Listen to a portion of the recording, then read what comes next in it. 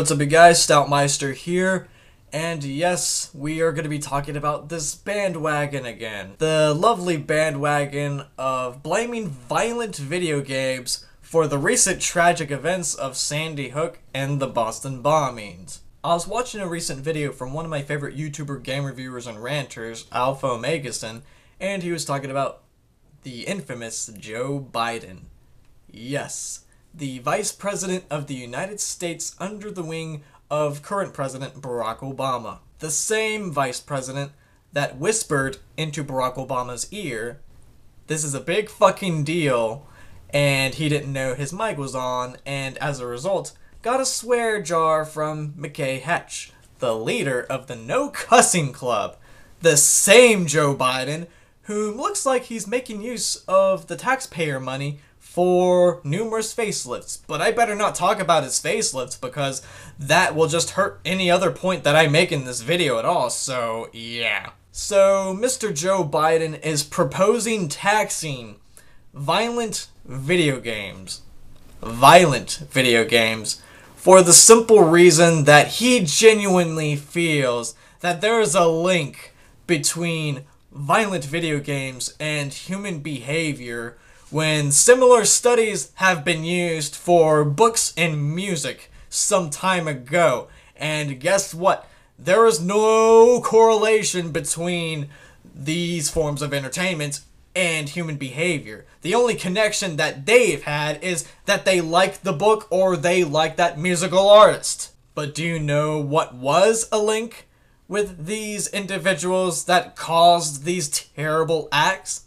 Mental illness, bullying, parental negligence. The same things that affected Eric and Dylan, for example, the two motherfuckers that shot up Columbine. And, oh, they liked Marilyn Manson and they liked the video game Doom. All of a sudden, let's take the focus away from mental illness and family life, and let's just focus on this violent form of entertainment just because it's violent. The same thing with the individual that shot up Sandy Hook, and other individuals that have either shot up or killed other people or have killed themselves. Taking something that was a favorite of theirs and just saying, oh, this might have caused that individual to go apeshit and kill a bunch of people. Yeah, these politicians are clearly not qualified to talk about such issues as this, and they shouldn't be. And whatever attorney and whatever psychiatrist agrees with these views should have their degrees stripped from them, and they shouldn't even be worthy of working at a fucking McDonald's. Yep, you politicians just love pulling on the purse strings of the people that are mourning for the loss of the victims that were affected in Sandy Hook. What these modern day politicians are proposing with the taxation of violent video games is not much different from what the PMRC and what the government was trying to do with heavy metal music back in the 1980s, but they've been proven wrong time and time again about the link between music and human behavior so much that, oh, let's find another scapegoat so that we can use that plus whatever tragedy happens and do background research on what forms of entertainment this individual that shot up a bunch of fucking people liked so that we can use that and promote our political agendas of outlawing what we don't like. And if we can't outlaw that form of entertainment immediately, we'll tax the shit out of it, and we'll use constant taxpayer money to make propaganda ads about how these forms of entertainment are bad, and we need to protect you from such violent acts of entertainment. Because you politicians know goddamn well that if you outlaw something like video games, music, and movies immediately, there's going to be a huge uproar. So you use opportunities like this to promote taxation on forms of entertainment, for example, or if you want to tax on anything in general. I've played violent video games most of my life, but I didn't go to the mature rating type of violence immediately. I went on from Toy Story 2 and A Bug's Life on the Nintendo 64 to Legend of Zelda Ocarina of Time and Majora's Mask, which you're starting to get a little bit violent there, but it's still E for everyone, so you're not going to get gore or anything too graphic. Then you go on to Grand Theft Auto, you go on to Call of Duty Modern Warfare, Assassin's Creed, Skyrim, and so on and so forth. I've never killed anybody. I've never hurt anybody for the sake of hurting them. I've been a pretty good person overall. Oh, and I'm also trained in judo, karate, boxing, and shooting firearms such as pistols and shotguns. But that was obviously because of video games. I wouldn't do such things to protect myself or protect the ones that I care about at all. But yeah, this tax idea is just bad in general. And if it goes through, it's just going to be another waste of taxpayer money thanks to the government. And like we need any more taxes right now, considering the fact that although they're trying to get the minimum wage up to $9, here's the problem. The cost of living is going up, and in California, there were talks of a gallon of milk going up to $8 a gallon because of the hyperinflation about how we're losing the value of the dollar in the United States and how we should have never left the gold system.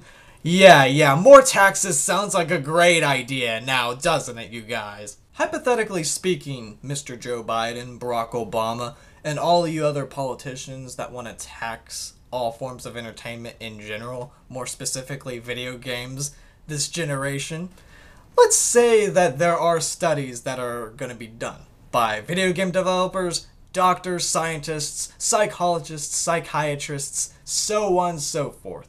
And let's say that you're right.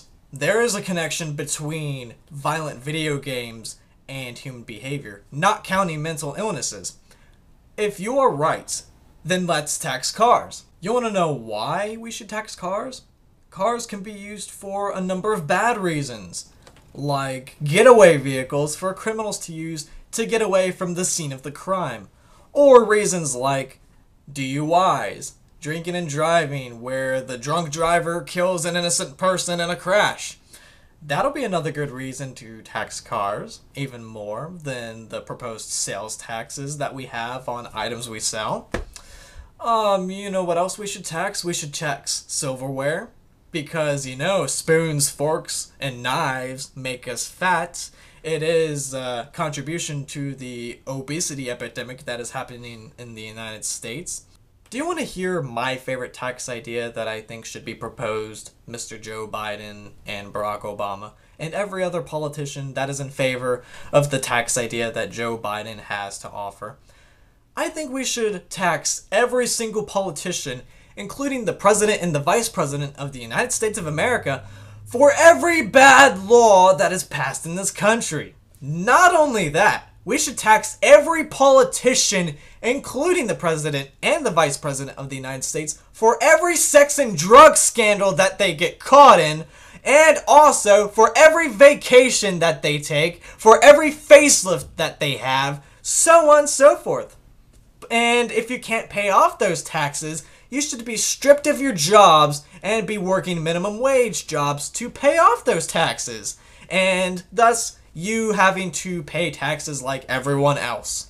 I don't think you would like that very much now, would you guys? And let's say hypothetically that you politicians are proven wrong, and that there is no other link between violent video games and human behavior other than the fact that these individuals happen to like that form of entertainment.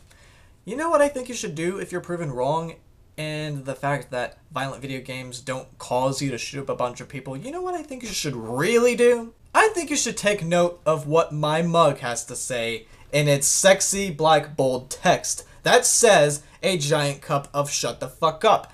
I feel that you need to shut the fuck up and focus on the real issues that are happening in this country right now, because I am sick and tired of politicians and activists like you that constantly whore out your political agendas when a tragedy happens for the sole reason of attention.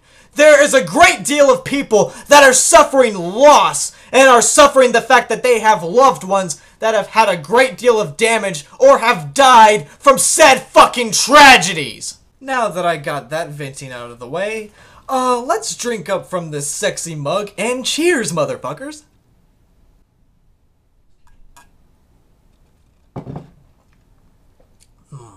That's some good fruit punch. And today's Thirst Quencher is brought to you by Venom Fruit Punch. It is fucking awesome. That is all I have to say about that. Now, I hope you enjoyed this video, and until then, stay tuned for more videos. Take care, see you later. Cue an epic outro music now.